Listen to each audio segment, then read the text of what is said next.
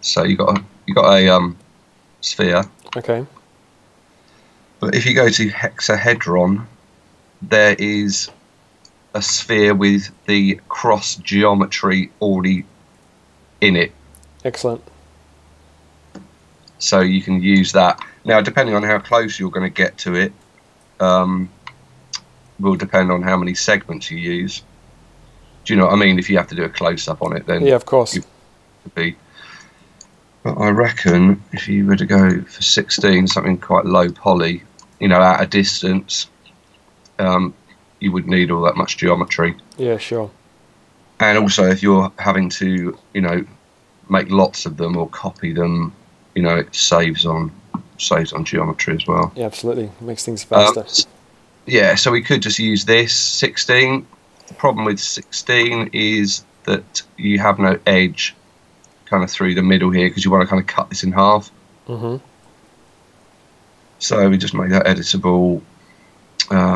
Just ring select that. Alt X. That's connect points edges. Yep.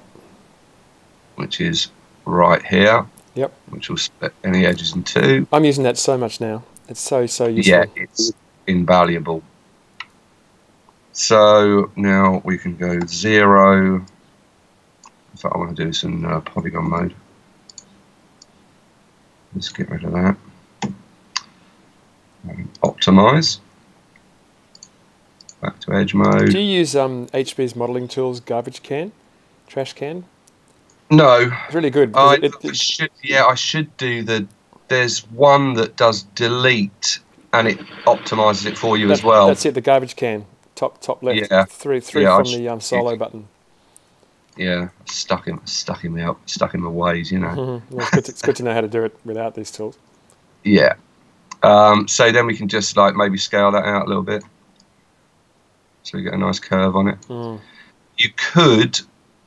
We'll go. In fact, I'll copy this because I'll show you something else after that.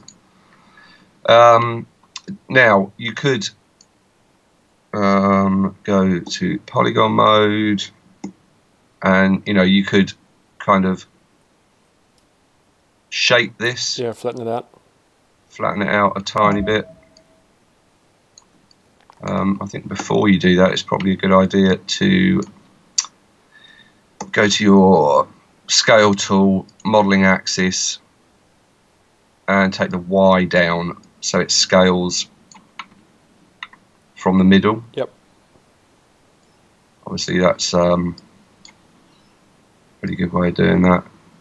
And you could soft select this as well. Yes, you know, in mode to refine the shape more, but yep. It's only a screw, so you don't. You know, if you really love screws. Well, I think there's a joke in there somewhere, isn't there? Somewhere. Okay, so we could extrude this at 90 degrees, create a little lip. Won't worry about any threads or anything like that. Most of the time when you're doing screws, you're just making the top of the screw anyway. Mm-hmm. No, we'll leave the threads for another time. Now, another thing about this bit of geometry is that you can see the edges aren't equidistant. Yes, right. But in most cases, you know, at this low poly, that wouldn't make any difference anyway. You wouldn't notice that. So anyway, live selection tool, polygon mode. Now you can just select these polys and just copy them down. That's so easy. If you needed it equidistant, you could always use a disk, you know, and do the disk method. Yeah, but it's just so handy, this. I mean, look, you've got the topology built into the... I suppose what you could do, which might solve that problem, is use HB even distribution. Yes.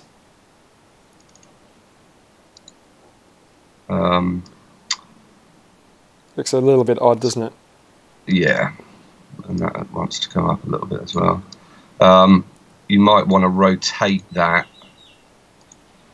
Just get it back into... That's pretty good. It's pretty clean. Yeah. I mean, nice. You're not going to notice that from a distance anyway. You know, you could scale this to 0 as well. That HB modelling tool is so useful. Yeah, it's the business. You can say preserve curvature using the slide tool, even that up. Yeah, so good. You know, that's pretty good. So yeah, it's pretty good to do that. Yeah. Okay, so then we could grab these polys here and just scale in. Right, so scale to 0 on Y. And that's pretty much that. Yeah, that's great. Really. And then all you'd need to do is font rate selection, select all, bevel tool, 3 subdivisions, mitering or metering, uniform, bevel that out. You've got yourself a nice little kind of there you go. Low poly screw. And no subdivision required. No subdivision required. So, you know, if you're going to be viewing that like this and you render, you're not going to notice that. But it's enough and detail. It'll still hold up. Yeah, that's right. Yeah, and enough detail to really add some really interest to your model, right?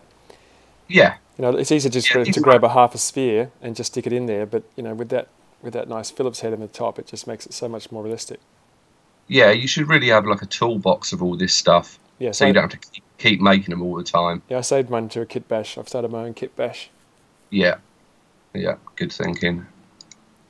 Okay, so if you wanted to make a flat head, again, we could just take the same piece of geometry and, you know, scale that to 0, and there's your flat head. You might have to clean up some of these edges.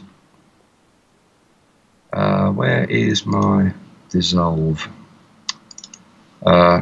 As it's on a flat surface, those edges are fairly irrelevant. Yep. And just go through the same process again. You know, so take this, blah blah blah. Yep. There's your teeth around the outside, something like that. Do that. So that's pretty much the way I created it using the disc method, the way you showed me the other day. You know, creating the curvature from a disc, but obviously you're avoiding that all those knife cuts and everything because you've already got the topology in the right shape at the top. Yeah. Yeah, it's great. And then do the same thing here. And then, yeah, I'm gonna scale that. I mean, there's tons of different ways you can do this, but this is probably the quickest way. That's a pretty quick way, yeah.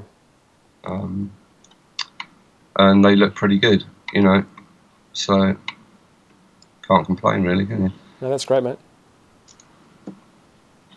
Quick and easy screws. It's all about the technique. Yeah, and you can do flat heads the same kind of way. That's brilliant.